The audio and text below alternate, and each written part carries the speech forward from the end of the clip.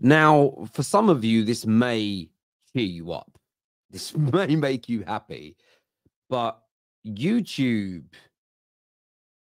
is blocking me, banning me, damaging the football terrace community's ability to stay in contact with one another, speak about football the way we do, interact with one another, challenge each other, which is really, really important. And I wanted to call this out because I don't know why it's happening. And I don't know why it's happening because it isn't that I'm doing something wrong and against their rules, because they would tell you. I am not using language. The titles that we use have actually been encouraged by YouTube directly.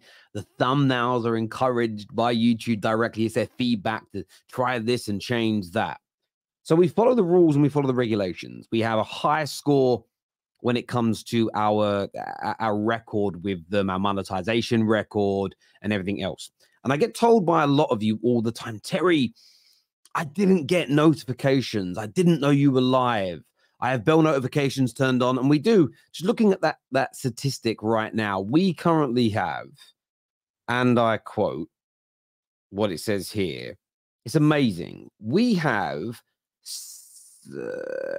82,000 people with all notifications turned on and enable YouTube notifications. 88,000 people, which is amazing. And we have 120,000 people that have just notifications turned on. Now, they tell you that they send out 3 notifications per day, maximum when you go live or when you release content. And in my humble opinion, sometimes I see that. Some of our numbers are absolutely amazing. I also understand that not everybody is interested in watching every single video we do. If you tune into a Man United match reaction and an Arsenal match reaction and a Chelsea match reaction over the weekend, you may not on a Monday evening tune into the Top 6 show. That I all understand. But when I get sent messages and pictures by you all, there is something at play here. I've contacted YouTube, I've contacted Google, and it's predominantly bot answers. If it isn't bot answers, I'm just met with, no, there was no problem. Even though I send them through multiple screenshots that you're going to see on your screen now. The first one that I was sent by 3 or 4 different people on Sunday was they had to search for the football terrace after the Chelsea game. It was really hard to find that we were live. And even when they clicked on the video, they could see Mo, who hosted for us brilliantly on Sunday, but they couldn't hit like buttons. They couldn't subscribe. They couldn't become a member. And the comments were turned off. So the video was out there, but there was no way of interacting with it. Their advert still played, which is good for them and good for us, for the Sea of Conquest, whatever that game is.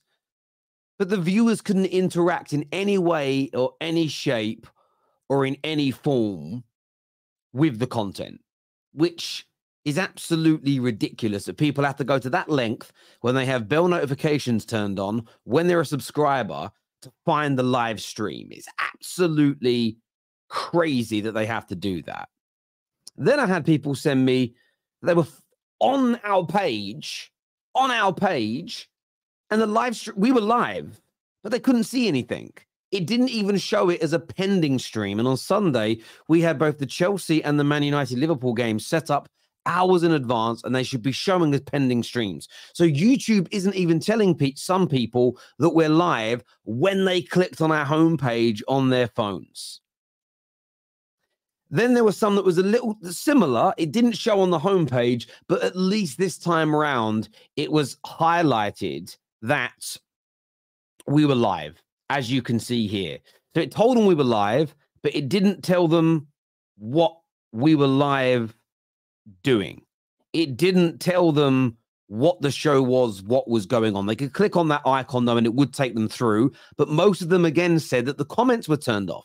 So anybody at the weekend who had a problem with finding us being live didn't get a notification. When they eventually found a way of finding our stream, they couldn't interact, they couldn't comment, they couldn't hit the like button. And the frustrating thing is that the more comments you get, the more super chats you get, the more likes that you get, the better it is for your algorithm, the more you're pushed out, and the chances of your channel growing are higher. Now, I am very proud of what we have achieved on YouTube. I'm very proud of this community that we have built. we're not everybody's cup of tea, but I love you. Even my haters, I love you. You're a great part of what we do. But we should have the same rights as the bigger channels, as the conglomerates, that, in my personal opinion, you never suffer with this issue. In fact, I've done tests recently where I keep telling it to not recommend certain big channels. And I'm not talking independent YouTubers and small fry people like us. I'm talking about, it might be ESPN FC. About 5 times I've said, do not recommend me this channel. And they still keep putting their content in front of me. But yet my subscribers are asking for bell notifications. They're asking to be told every time I go live. They're searching for me. And there's so many times when I cannot be found. And sometimes I am found, but they can't even comment on the video while it's live. And this, for me, is absolutely horrendous. YouTube have got to do something about it. They didn't listen to my emails. They didn't listen to me trying to speak to them. So I thought I would talk to you all. I'm interested to see how many of you actually get to see this video. How many of your likes actually, how many of you can actually hit like buttons? How many of you do see it when it comes out? How many of the 120,000 people that have us on notification see this? Every single person who's got us on notification should receive a notification when this goes out. It is then their choice as to whether or not they want to click through on that video. It's absolutely up to them from that point. But if you're not being given that option, what's the point of us even asking people to subscribe? What is the point of us even asking people to do it? And that's why I've stopped using it. But that's why I'm going to say again, in the description below is our Telegram group. I'm going to start using Telegram again to post all our live links so you don't miss anything. And that's all. I think that's all I can really do is create an external sort of messaging board. And if you go to I'll pin it to the live comments, the comment sections as well. If you go to that group, it's admin only. No one can see your number. I will just post in all the links for the shows we're doing. I'm going to start doing that again as of after this video comes out. And look, as I said, I've got a good relationship, generally speaking, with YouTube. And I don't think this is necessarily, maybe not a personal attack on me. No one's sitting going, oh, Terry's got to go. I've done nothing wrong. But I think this is what they're doing to lots of small. And I am small in the grand scheme of things of YouTube. You know, there are, even in the football for YouTube world, there are lots of channels that are bigger. But I think it's the conglomerates and the giant accounts that get all the monopoly, that get none of the issues, and you don't get given a fair crack of the whip. You know, don't get given a fair crack of the whip.